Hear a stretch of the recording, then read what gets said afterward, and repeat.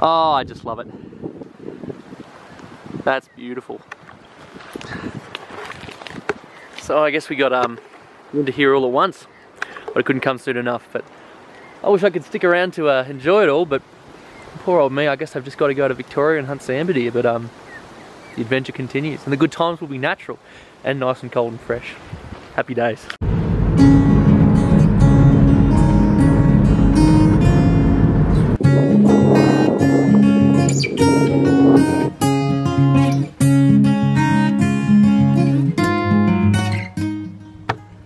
Such a pleasure to be stalking on wet ground again for a while. It just makes it a lot easier, and I'm moving a lot faster, making very little noise. It's good. It's very good.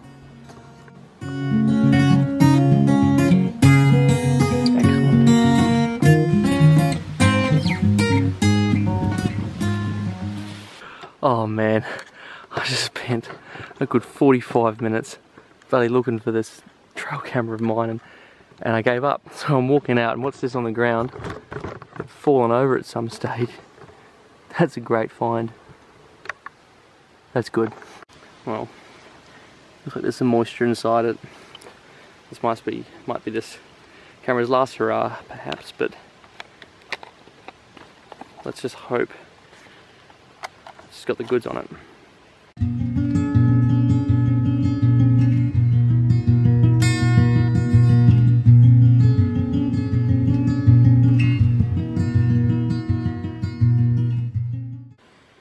Well, that just got me fired up. I mean, there's no monster stags, but there's been quite a few stags that were passing through this way over the warm months of the year.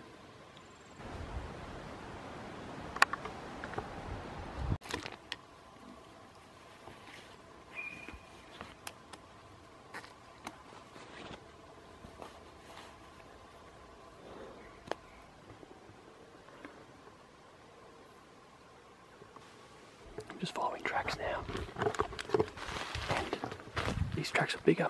There's stags, and this is the freshest rubber I've seen in a while. Check it.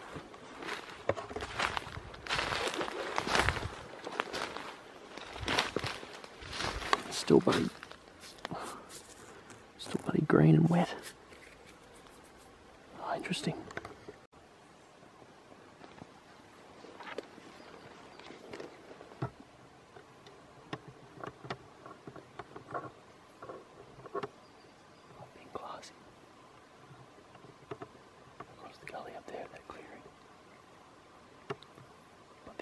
It's getting pretty hot. I can hear deer moving down the hill. If I move, I'll just spook everything, so I'm just going to wait.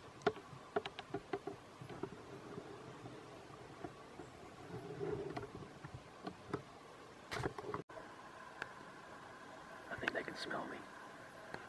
They've been holding their ground for about 15 minutes, not moving. And they're too far up. And I've got half an hour left of daylight. About 3.5 kilometers to cover on the way home, so tomorrow job.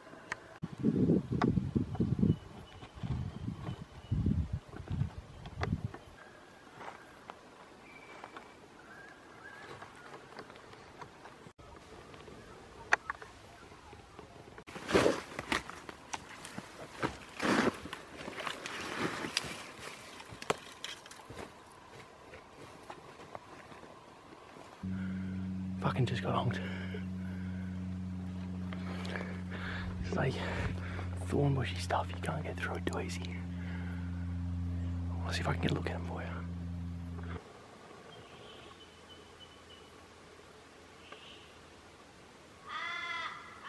Can't get a bloody clear shot of him. Trees and shrubs and shit.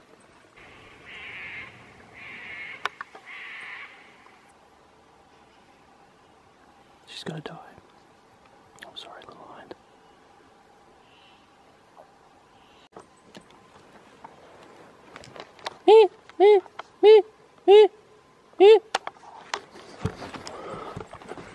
Chill.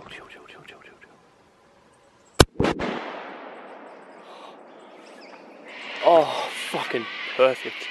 Get that puppy out of things. Where are you? Oh. Good. That's great. Just for any newbies, it's really easy sometimes to think you know where you're heading to go get your animal, especially if it's a cross gully thing. But when you get there, it's a whole different world, and it does not look like what you just aimed at quite often. So what I always try and do is, I know one builder's shot up there, and she's down underneath the scrub there now, but I'm going to pick a point where I can walk to. I'm going to pick this tree, that plum tree there. That's it, the big one in the middle. And I'm going to walk to that, and then I'll know if I go straight up from there. Just a marker, it's just a waypoint. Getting some tips from Prof Day.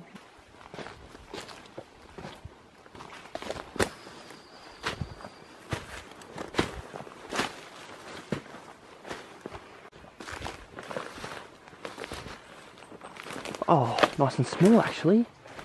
Oh, good. Oh, that's it. Oh, yes. Adolescent deer. Oh, beautiful. Oh, she'll taste so good.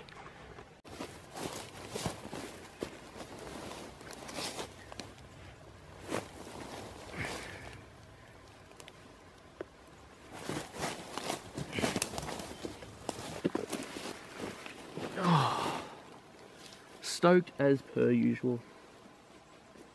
And if you're after venison, I honestly think you would struggle, seriously struggle, to find nicer venison than nice adolescent Sambar deer. And I know it's subjective, I know it's up to each person. There's so many different species, and I've probably heard every single species referred to as someone's favourite venison. But just in terms of the kind of animal you want to get, an animal of this age, like, it's not like I've got a lack of meat here. Look, you know, she's big enough, but she's probably about 40% of the size of what a hind gets to. But still, it's plenty of venison. It's beautiful and tender. I just love handling Sambar deer, you know, and just really got into the groove this morning. It's nice and chilled, and she was just there. And it's not often with Sambar, but it's nice to actually see a bullet go in and her do the roll. And it's the humane way. I just like it that when they're not expecting it and they're not distressed or highly alert, they don't run too far. Nah, it's really nice. God, she's a beautiful animal.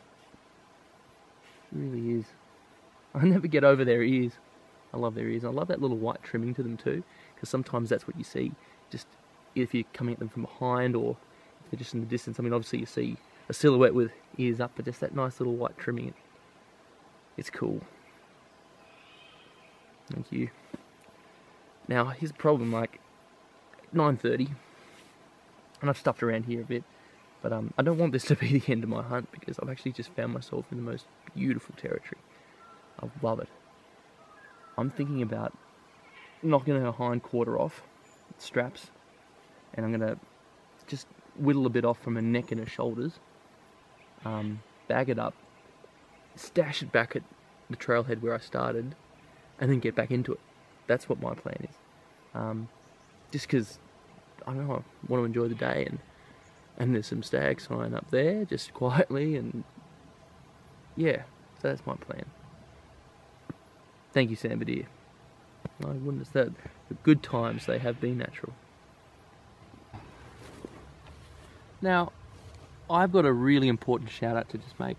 I don't have permission to give this guy's full name, but you might know, if you're on the Australian Hunting Net forum, or if you're on YouTube, you've probably come across a fella named Zubtech, the Zubtech channel, and just the other day in the mail, I received this wonderful hunting knife. And not just a hunting knife, but look at the sheath that it comes in.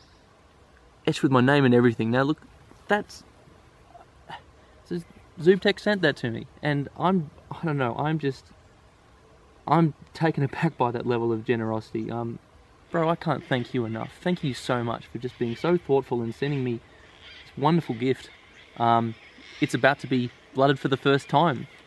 It's and what a better animal to do it, you know. This is going to feed a lot of people, man. And have a look at that. So this just excellent blade. What is that? It's Swibbo, the Victorinox blade there. Swibbo knives, just common sense, easy to handle, just an ideal hunting knife, you know, fantastic for butchery, but more to the point, look at this fantastic scabbard that's come. Now, I've seen this forum member before, I think Kawasako, I think that's your name, mate, but I'm going to give you a proper shout out and promote your work as soon as I've come back to town and can put this in the video.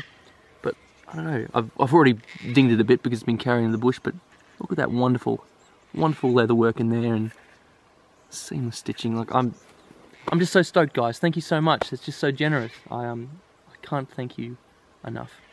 Subtech brother, legend. Thank you.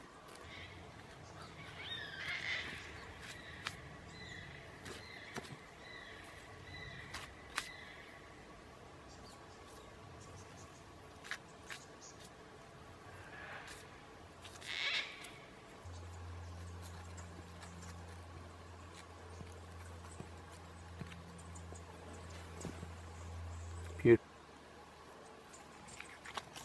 Oh.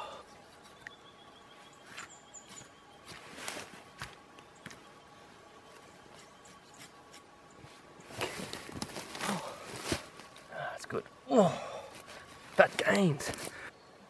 Damn, a lot more damage than I realised. Damn it, a lot of bullet damage on that side.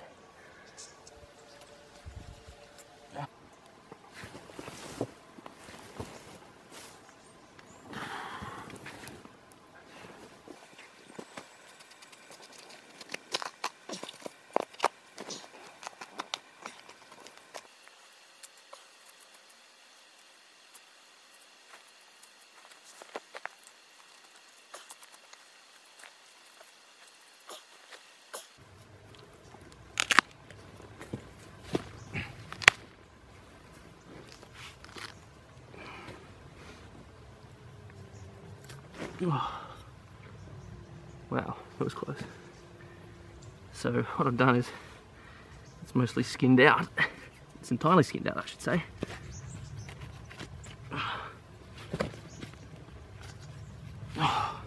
So the other shoulder had no bullet damage really at all.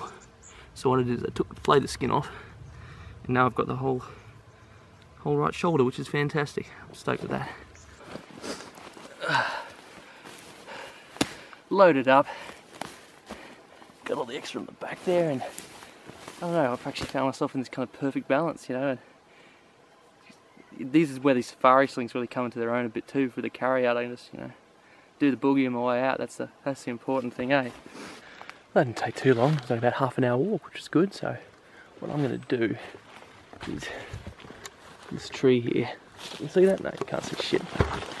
I'm going to get the legs up into that tree as well as the bag, and yeah, I'm going to go for another walk. I'm going to keep enjoying my day.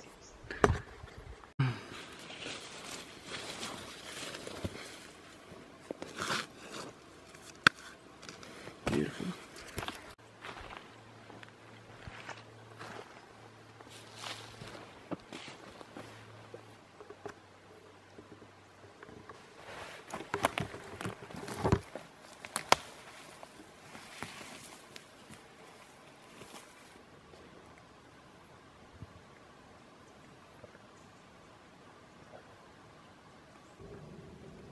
Just spotted him, but he spotted me first.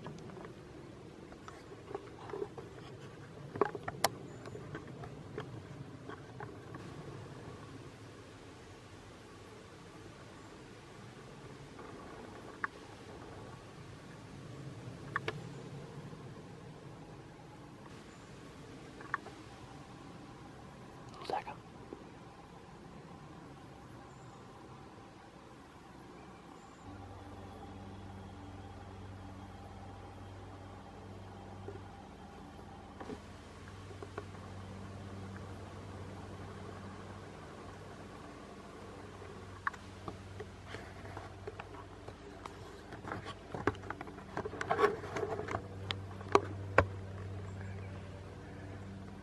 Standoff.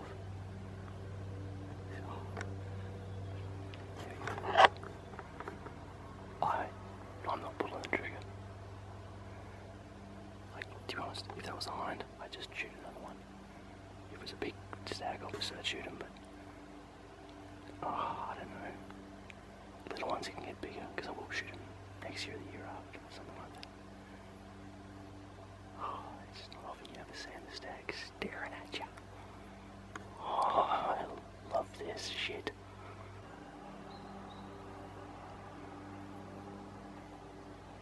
Should I stay or should I go?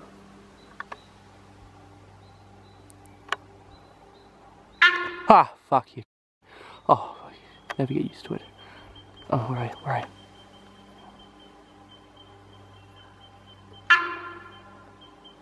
Hello.